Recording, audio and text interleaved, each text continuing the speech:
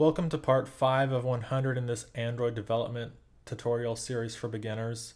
Today we're going to make a snack bar. So here's the emulator that we have right now. I have the emulator open.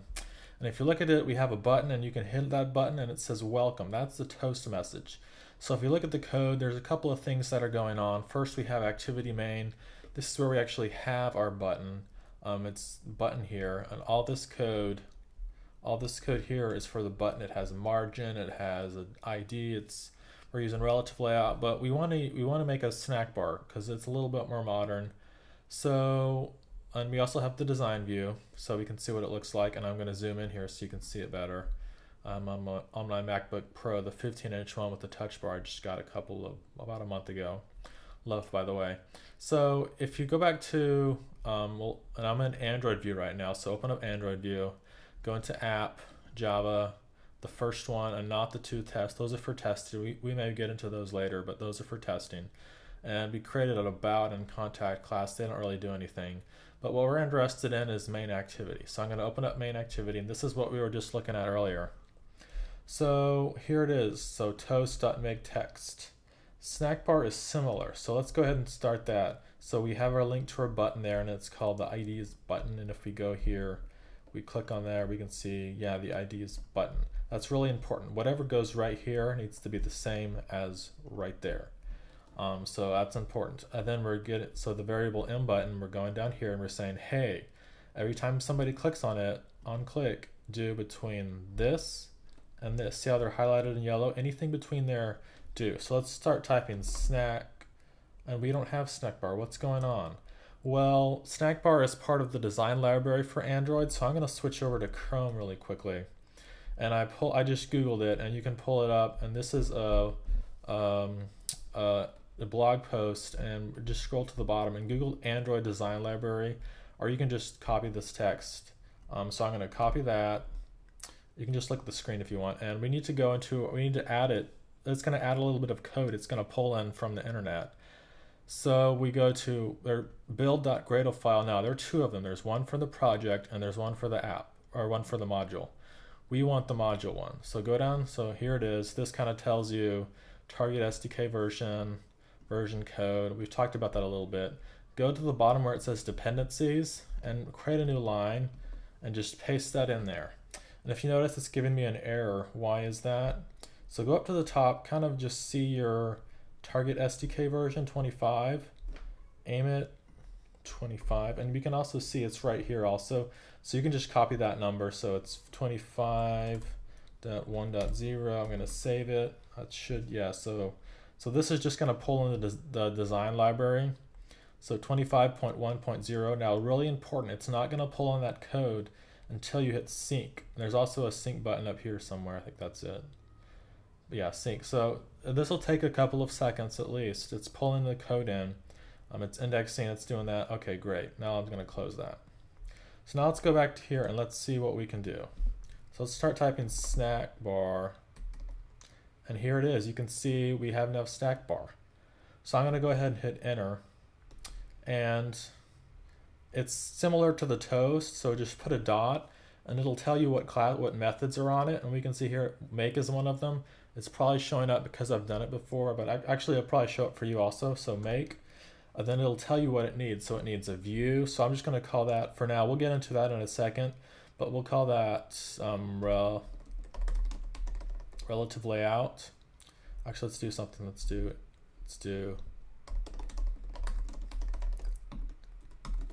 Now we need a message, welcome. Then snackbar.length, let's do length long, and then we need to do .show on it. So do show. So what is this going to do? It's basically similar to the toast, where we start out with, instead of toast at snack bar, make. Then we need kind of an parent view, and we'll get into that in just a second. A message, how long it's going to be displayed for length long, and then we need to show it. So I'm actually going to comment out this toast. I'm just going to do that with 2 lines at the beginning of the line, and it'll go gray.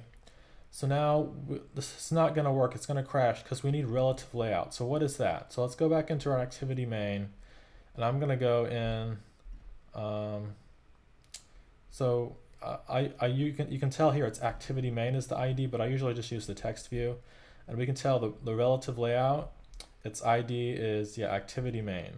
So that should be the same thing there. I usually use XML just because it's easier for me. I like the control I can get, but that might change with constraint layout and the new UI builder. But anyway, we have activity main. So I'm going to go ahead and copy that. Actually, we don't really, we'll go into here. So let's do above button, let's do relative layout, and it's going to auto-populate for me, and relative, and I'm going to do control spacebar to automatically auto-complete the name for us. It'll guess what we want. Now we need to come down here. So we defined it up here, but now we need to link it from this Java, just like we need to link this button. That's how we link it from the Java code into the XML code. So let's go ahead and do that. Let's do mRelative layout equals find view by ID r.id, and then whatever we called it, and we called it, it was actually already called activity main. So I'm just going to close that out, and if you see we're getting an error, so I'm going to put my mouse over it, do option enter, and then the first option is cast. It just adds that right there in parentheses. So that's all you need to worry about there, and this might actually work. So let's run it with Control R. Then I'm going to open up the emulator and we'll see if it works. This will take just a second to load, so just be patient, and I think this will work. Let's do button, and there it is. So we can't, so yeah, there it is. So every time you hit the button, it's going to pull up that Snackbar. And I want to show you something. I'm going to get rid of that. I'm going to go to Snackbar. I'm going to hit a dot.